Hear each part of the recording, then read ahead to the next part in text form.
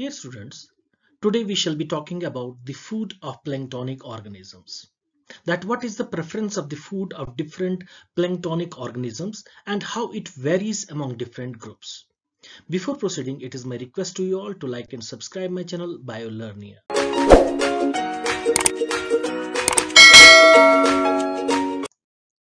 Dear students, today we shall be dealing with the food of plankton organisms.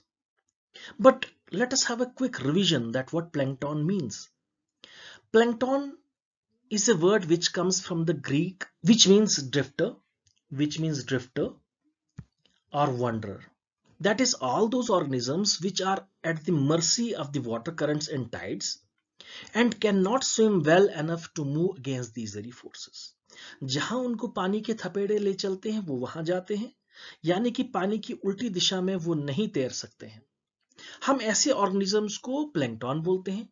कुछ plankton ताउम्र plankton होते हैं, मगर कुछ प्लैंकटन अपने जिंदगी के शुरुआती दौर में प्लैंकटन होते हैं, मगर जब एडल्ट हो जाते हैं तो प्लैंकटन नहीं रहते हैं.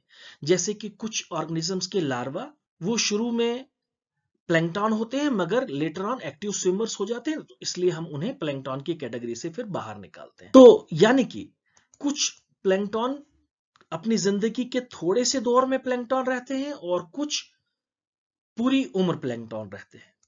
तो प्लैंकटन छोटे भी हो सकते हैं और प्लैंकटन बड़े भी हो सकते हैं. अगर हम ज्यादातर जो प्लैंकटन है वो लेस देन एन इंच होते हैं, 1 इंच से लगभग कम होते हैं, मगर हमारे पास प्लैंकटन के ऑर्गेनिजम्स की ऐसी एग्जांपल्स भी हैं जो बड़े हैं. जैसे कि हमारे पास कुछ क्रस्टेशियंस हैं और कुछ जेलीफिशेस हैं जो प्लैंकटन की श्रेणी में आती हैं, मगर 1 इंच से बहुत बड़ी होती हैं वो, मगर उनमें काबिलियत नहीं होती है कि वो एक्टिव वाटर करंट्स के उलट बह सके, तैर सकें. इसलिए हम उन्हें भी प्लैंकटन की कैटेगरी में रखते हैं.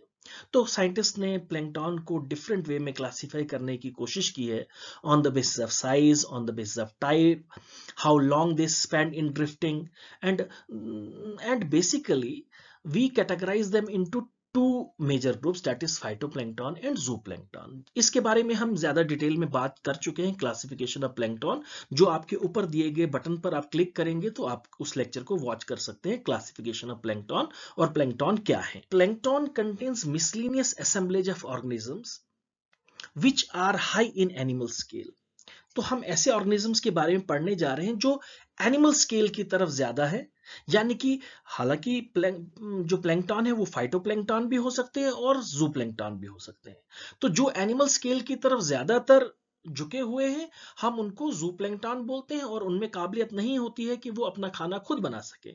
जबकि फाइटोप्लैंकटन्स में काबिलियत होती है कि वो अपना खाना खुद बना सके, हम इसलिए उनको प्रोड्यूसर या फिर ट्रांसड्यूसर बोलते हैं. मोस्टली एल्गी इसमें आते हैं, बैक्टीरिया भी इसमें आते हैं, जैसे सल्फर डिकम्पोजिंग बैक्टीरिया है, आयरन कंज्यूमिंग बैक्टीरिया है, वो भी जो है प्रोड्यूसर्स की कैटेगरी में आते हैं.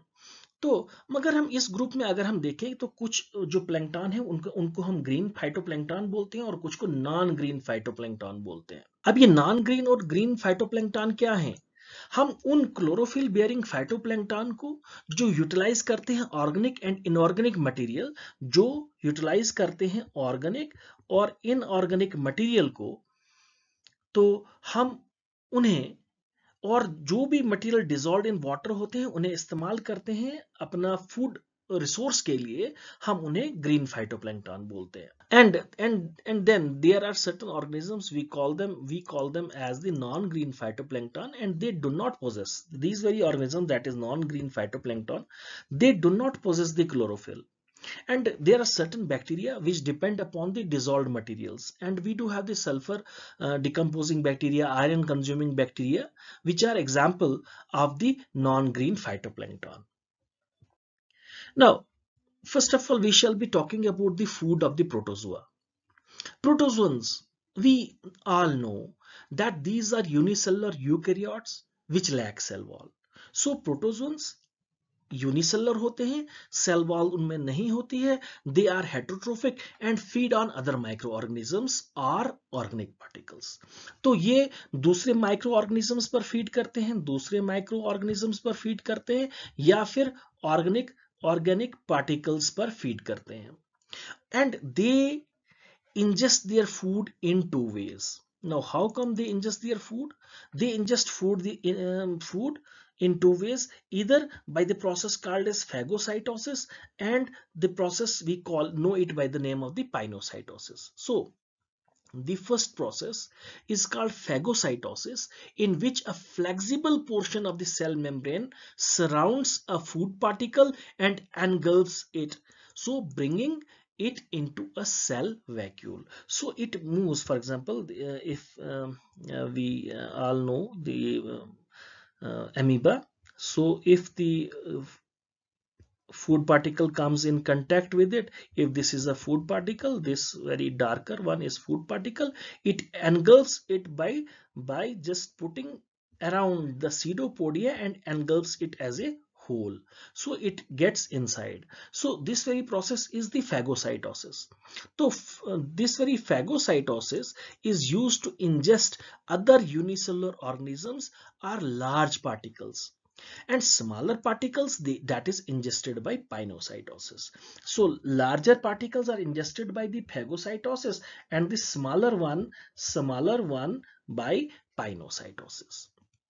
And in this very process, the particle is sucked into an invagination in the cell membrane, which then folds in itself and pinches off from the cell membrane to become the smaller vacuole. So in the case of phagocytosis, it is the larger food particle, whereas in the case of the pinocytosis is the smaller. So that is why we call pinocytosis as the cell drinking, and we call phagocytosis as cell eating.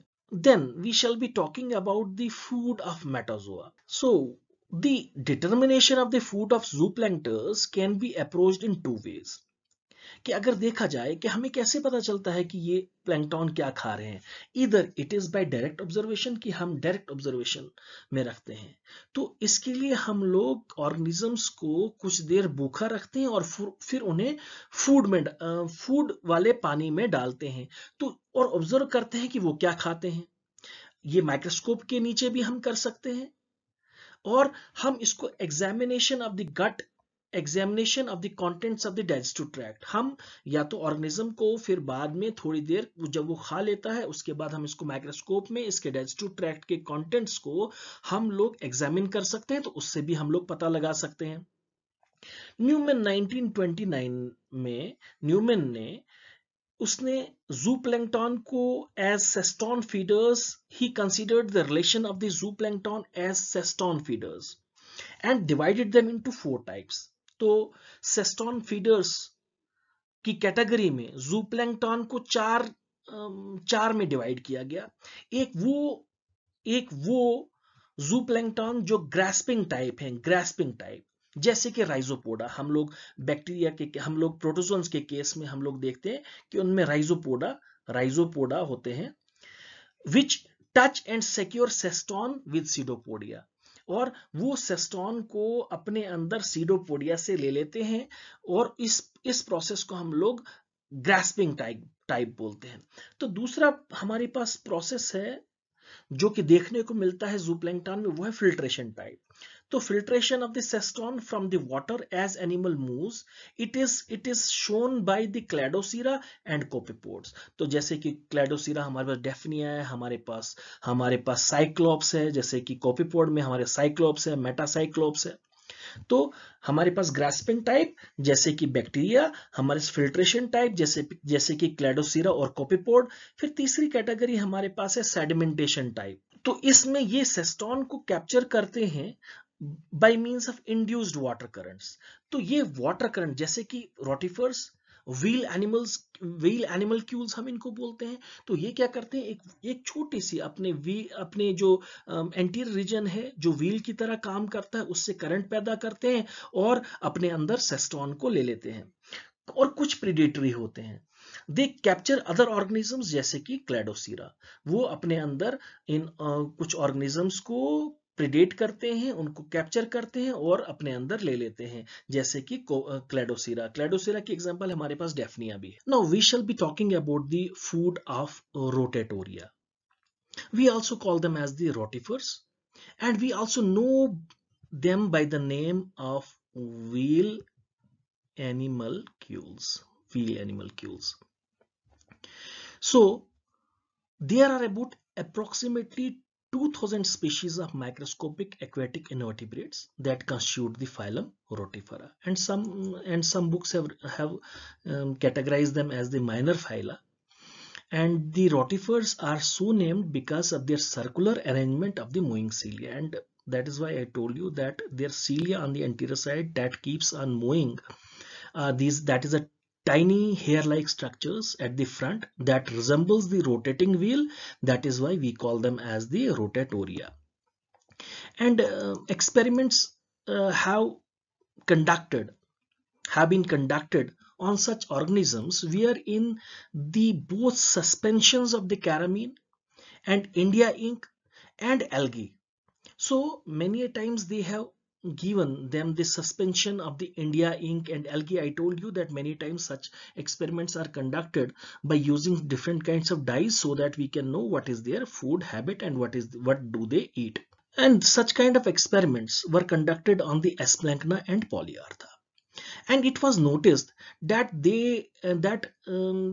some of them did not accept these very suspensions, whereas others they readily accept these very suspensions. And in the also certain experiments, the planktons of different sizes were used, and it was found that Splanchna took living plankton which exceed 15 micron in size. So Splanchna was found to feed on the plankton which was larger in size, that is up to 15 micron in size, whereas Caratella had a preference toward the small algae of about 10 micron in size. And the experiments were also conducted on the Conocylus, Notholca, then Polyartha, Syncytia, Philinia.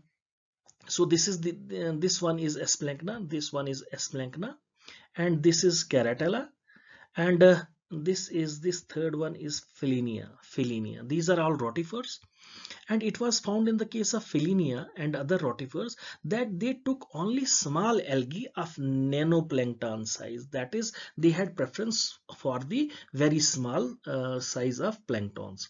And from these very studies which were conducted in order to know the food habit of the rotatoria, these very rotatoria were divided into two groups. Now on the basis of the food or what food they prefer, they were divided into two groups. That is the first group, that is which favor large particles, that is they favored large particles and were predatory in nature.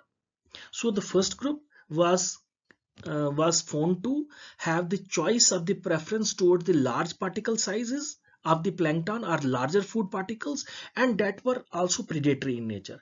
Whereas the second group, the food discrimination reduced. That is, the second group was not having any preference toward the food, or the preference or the discrimination was absent, and the particulate substances were taken as they come in water. So whatever was found suspended, whatever particulate substances were found in the water, they were taken. Now we shall be talking about the food of Cladocera. Newman divided Cladocera into two groups, that is the first group and the second group. The first group, that is those which obtained food by active filtration, that is active filtration. Those group which obtain food by active filtration, whereas the second group which were predatory. So the first group by active filtration and second group which was predatory. And the experiments were also conducted and which showed that Daphnia and Bosmina, and Daphnia is one of the well-known Cladocera, and also Bosmina, they took ordinary pond debris. So that is, they fed on ordinary pond debris, even algae, caramine, and finally divided humus, and just indiscriminately filling the digestive tract with this very mixture.